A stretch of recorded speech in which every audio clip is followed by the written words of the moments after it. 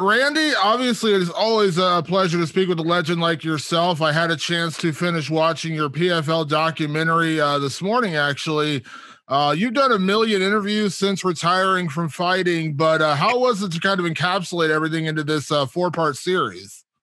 Man, it was amazing. I was honored that PFL promotion and production company asked if they could do this and tell this story. Obviously, family, friends, college teammates, my college coach, a whole bunch of people got involved. Pretty cool, man. Definitely honored. It's funny because you fought for so long. And when I watched this, I was like, it doesn't feel like Randy. Randy, you fought not that long ago. And I looked, I was like, it's actually 10 years this year. Like, I was at your final fight. And I was like, I didn't realize it's been 10 years. Like, I just always assumed, like, it's only been like 2 years since Randy fought. Yeah, no, it's been a while for sure. But obviously but when you look back, I mean, it was kind of cool because, you got to do a lot of stuff with that. I got to be honest. My favorite part was the sit down with Chuck. That was so cool to see you guys sit down and kind of talk about that epic trilogy, because that trilogy meant so much to the sport. I mean, that was at a time when the sport still wasn't, what it is today in terms of, leagues and hype and attention. And that trilogy, still stands as like one of the greatest trilogies, one of the greatest moments in mixed martial arts history. Oh man. Oh, thank you. And thanks to Chuck. I was really happy that he was willing to step up. We've always been friends. We've always gotten along. I knew him when he was at Cal Poly, wrestling for Cal Poly, and things led and worked out the way they did. I think we were both excited to be coaches in that first season of The Ultimate Fighter. And I think in a lot of ways that changed the landscape for our sport. Absolutely. It did. I mean, it changed so many things. I remember the hype around the fights, and because I remember I think that was one of the first times I can remember, either the first or the second fight, I can't remember which one it was, but it was like people were having parties to watch the fight, and that was the first time I could remember. I've covered the sport since 2003. That was the first time I can remember people legitimately like, we're having a party to watch a fight. And like, that was like so foreign to us at that point. Because like back in the day, you had to like try to find a bar that might be showing the UFC pay-per-view. Yeah. It was different for sure. Getting thrown off cable and all the other stuff that happened in the sport. I mean, it looked like the sport was going to die. So, to see it recover, rejuvenate, and in a lot of ways become the combative sport for this generation and grow globally the way it has, it's been pretty remarkable. Yeah, it's funny watching that documentary. I kind of forgot about the lead up to the Tito fight. I mean, I know Tito is a guy who, never really closes his mouth. He likes to promote his fights. He likes to say crazy things. But I kind of forgot about some of that pre-fight stuff because obviously I remember the aftermath, but it was so funny rewatching some of that stuff. And then obviously we know how the fight played out. Yeah. Well, Tito is really, in a lot of ways, the precursor and the guy that set the stage for that kind of marketing for guys chattering, creating a persona, using their mouth to promote fights and create heat. And certainly that was something that Dana liked and rewarded. And then, guys like Phil Baroni, Chael Sonnen, and then obviously Conor McGregor kind of elevated that to a whole new level. Yeah. But you've been a guy, I mean, throughout your career, Andy, you were never that guy. And it seems like, coming from that wrestling background, which also seeing John Smith was awesome as a wrestling guy. It was so cool to see him in that documentary. But being a wrestling guy, like, it feels like where, the early days of the UFC with the tournament style, and then now obviously you're working with PFL, working on the broadcast side. Like, it seems like that would have been a format that you were built for, because you were never the guy to deal with the trash talk. You were never the guy who wanted to promote your fight by saying crazy things about your opponent. Yeah, I just tried to keep it simple. I didn't feel the need to create a persona or do any of that. It was never my style. And I felt like, if I walked out on that limb by talking a bunch of smack and running down my opponent, where does that leave me? If I lose the fight after all that, it just didn't make a lot of sense to me. And you're right. It's one of the things I love about the PFL is it is absolutely a meritocracy. It's about how you go out in that cage and score points and win. It's not about publicity stunts or running your head. So that certainly appeals to me. Yeah, I've talked to a lot of the fighters from the PFL, and they kind of have the same attitude. They're like, it takes all the politics out of it. It takes out, you're not trying to talk yourself into a fight. You just go out there, you fight, you win, and you can win $1 million. And like, I'm sure when you first signed up to do your first fight in the UFC all those years ago, I'm sure $1 million was like a pie in the sky kind of dream. Oh yeah, no way. I could have never saw that back then for sure. With the documentary, the other thing, because it's funny, right? Like as you're in your career, when you're doing things as a reporter, I know we're guilty of this. We're always asking you, like, oh, what do you think about this, or what do you think about this part of your career? What do you think about this fight? And almost every response from fighters is always the same. I'll think about that when my career's over. Having this documentary, going back, hearing from guys like Tim Sylvia and obviously Chuck, and they're like, was it fun? Was it weird? Because you've always been such a humble guy, but I mean, we got to be honest, Randy. I mean, you put together one of the most legendary careers in the history of the sport. Well, I think for me, it's always weird seeing myself on a television, on a billboard. I don't think I'll ever get used to that. It's just something that's always it's a bit strange, honestly.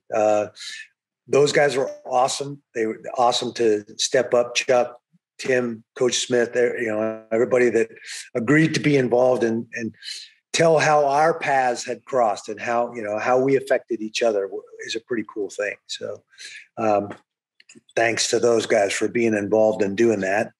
I don't know. It's flattering and they're great guys. They were great guys before we fought each other. And one of the things that's unique to our sport in MMA, and something I hope that never changes, is that camaraderie that we as athletes share. Yeah, absolutely. It's funny, Randy, I've covered your career for so many years, but the one thing that I really learned in that documentary was Randy Couture used to have a freaking head of hair, man. I saw some pictures and some photos. I was like, geez, man, that guy had some lettuce on the top of his head. Yeah, I had some hockey hair in college. I think, joining the Army at 19 and letting my friends shave my head literally before I went to basic training. We had a party, a going away party, and my buddies all took turns shaving my head. And then, being in the Army where that was a big deal, being regulation, having your hair cut. When I got out at 25 years old and went to Oklahoma State, that was the first thing I did was grew my hair out. And I remember Coach saying, "Hey, man, you need to get that hair trimmed up. I see you brushing it out of your face when you're in the middle of matches. That's ridiculous." So that's funny.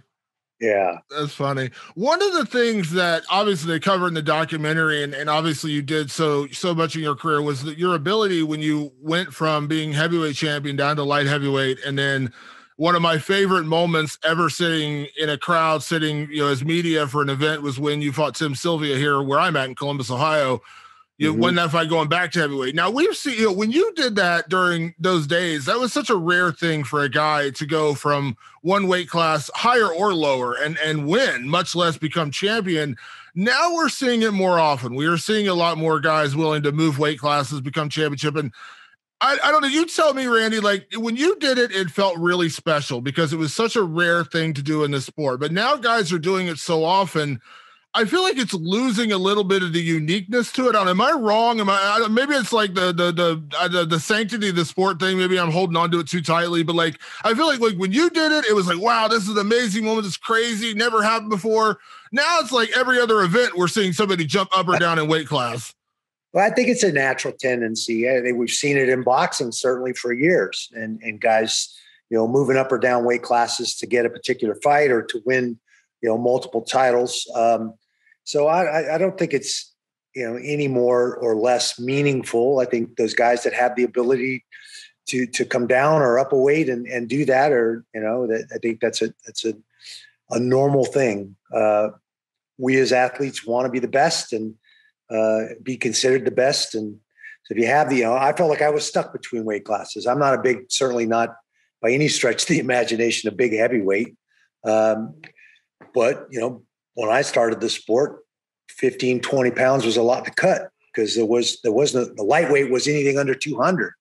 So, now we have as many weight classes as we do, it's a little easier for guys to transition up or down and make weight in another weight and still compete and still be healthy and perform to their ability. So I don't think it takes away from it that more guys have done it, more guys and gals, I think. I think it's still cool. Yeah. It's just, like I said, it was such a rare thing when you did that. And I know, again, you're not the egotistical guy, but when you look back and think about what you were able to do, I mean, obviously in the UFC right now, we got a guy in Jon Jones who's going to try to do it, from light heavyweight and going up to heavyweight. And we have seen people move up in weight classes and have success, but, we just saw recently Israel Adesanya, I think, is one of the most tremendously talented people in the world. He took his shot and he lost. There's no shame in losing, obviously, but it's not easy. But you did it, you did it. And again, fighting Tim Sylvia, a massive guy for heavyweight. But like I said, as many guys or girls that are doing it, it's still not an easy feat to accomplish. No, I think it's always going to be a challenge. Adesanya is a perfect example. I mean, coming in at, 196, that probably as big as he's ever been.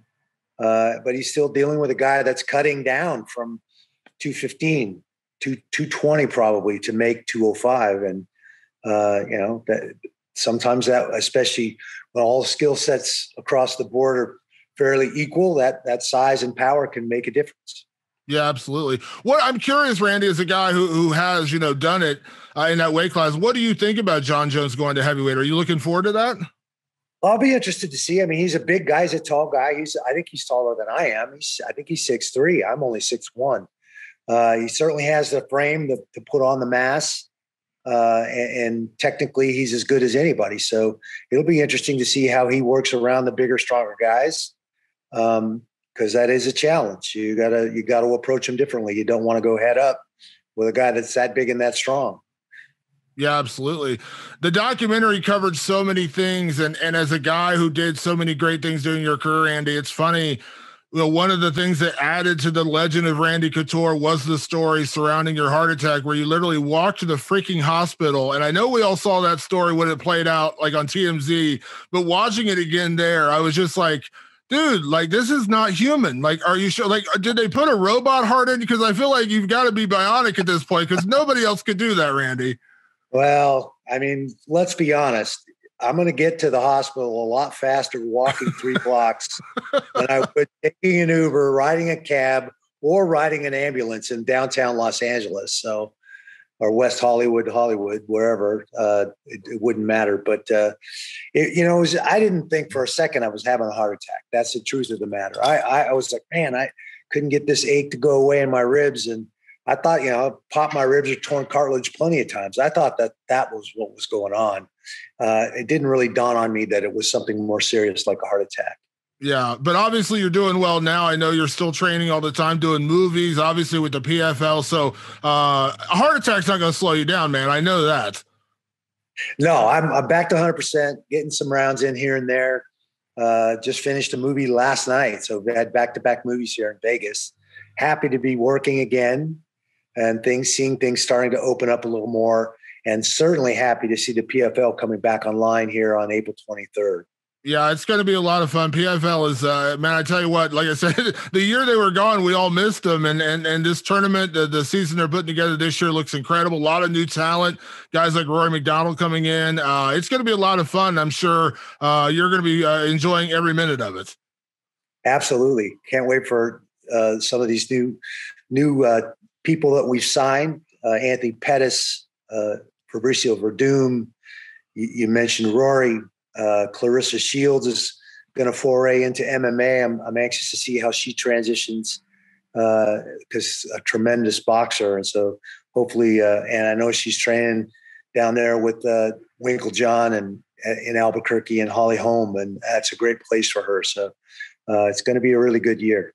Absolutely. Well, Randy, I really appreciate the time. Obviously, the Randy Couture story is available right now. I watched all 4 episodes. It's a tremendous documentary. And I know, again, you're not an egotistical guy, but I thought they did a tremendous job with this thing. And it was just a lot of fun watching and reminiscing and seeing all that stuff. And again, I know you're not a guy who ever sat there and touted yourself or said, I'm this or I'm that, but it's got to feel good. All the things you accomplished, they did a really, really good job with this documentary. Well, I was honored that PFL Productions wanted to step up and do the series, and they did it justice for sure. And all my friends and family that got involved, it was pretty cool. Definitely an honor for me. Absolutely. Well, Randy, it's always a pleasure to catch up with you. Glad you're doing well. Look forward to seeing you during the PFL season. And thank you so much for taking the time for me. I really appreciate it. Thanks, bud. I appreciate you having me on. Thank you. Talk to you soon.